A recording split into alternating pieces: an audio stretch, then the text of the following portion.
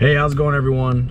People have been asking me about my anime figures that I have displayed in my room, and then I also have a bunch of stuffed animals, and I wanted to show you exactly just how I do it and where I get them. Here we go. All right, this is one of the places that we go to. It's Sega. There's a bunch of other ones, but this is the one that is open today, so let's go take a look. Alright, we're going to take a stroll through Sega today. We're going to see what kind of things that they have, and then we're going to play a couple of the games so I can show you guys exactly how I win and what I do. So, first, you got to sanitize your hands. You know, people are dirty, the world's dirty, got to do it. There's no good getting out of it.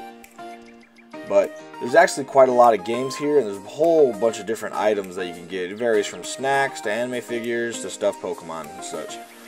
These claw games I have difficulty playing because you have to have it positioned a certain way, and if the claw's not grabbing them, you're pretty much just tossing money at these things. But it's all generally good. You can generally tell if you put a coin in and you try grabbing something, it's actually, if it picks it up, then you're like, oh, okay, cool, I have a chance.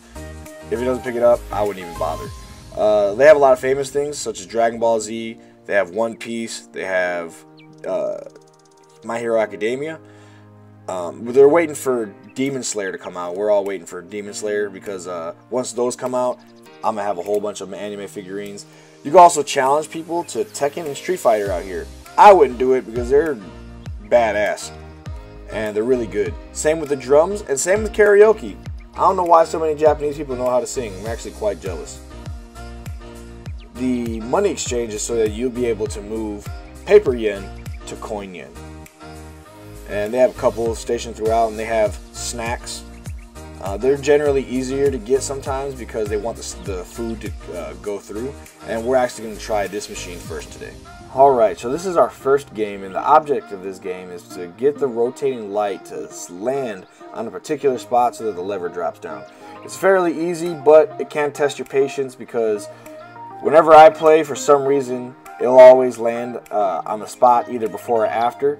Such as right now.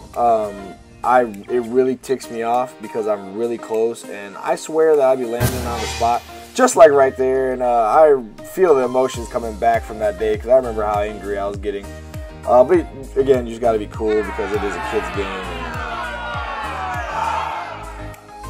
yeah, you know how it is. And I'm a very sore loser, so it tests my patience, but because I'm a sore loser, I'll keep trying and trying until I finally succeed. And luckily enough, this one was actually a very quick win. And I actually have this one in my room now, and you'll be able to grab it from the bottom right here. And all is good in the world. Alright, so we move on to our next game, and this is an actual claw game. And usually I would test the games before I even try to film it, but luckily enough this time I filmed it on one take, and we will watch.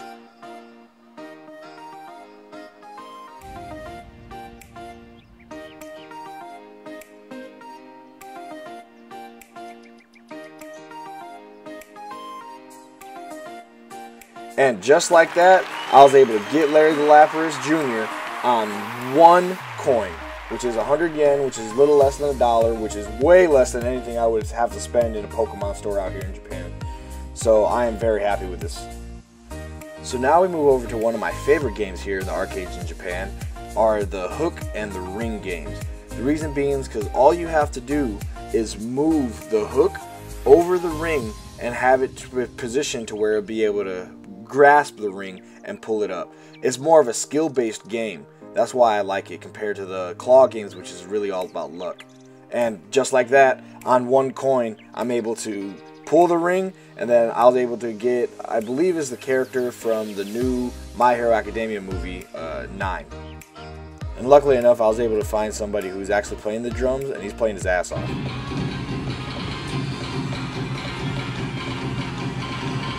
You see what I'm saying? I really thought that I was good at Guitar Hero World Tour, but, you know, fuck me, I guess. Alright, I think today was a great day. We got a bunch of stuff. Some of these were won off camera because I tried it once and I ended up winning. because I thought the games were going to be hard, such as that thing and this thing, but overall, we did pretty good. Now it's time to go home and hand them out as gifts. Bye.